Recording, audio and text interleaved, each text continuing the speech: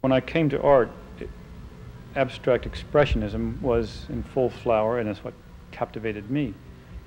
And I was so involved with that, I had to deny that to do my own art. I denied it completely. But I tried to do, really, in a sense, my own version of abstract expressionism, my own figurative version of abstract expressionism. So I took the things that excited me about abstract expressionism, the formal matters of one kind or another, and tried to apply them to figurative art. It wasn't the subject matter that drew me in, it was the aesthetic missions I was trying to accomplish. I'm very reactionary, and I was very reactionary to abstract expressionism, as were many artists.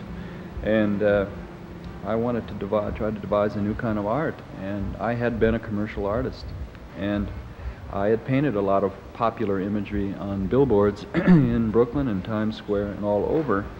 And I had a hunch, I had a feeling that if I could use fragments of imagery that everyone knew, but they were a little out of style. They weren't old enough to be nostalgic, and they weren't new enough to be passionate about or interesting, that everyone knew what a hot dog looked like, and everyone knew what a pair of jeans looked like. So I could use fragments of known imagery to set up a speed of recognition of images on a picture plane. And I've said before that I was interested in the numbness that occurs from being bombarded by media.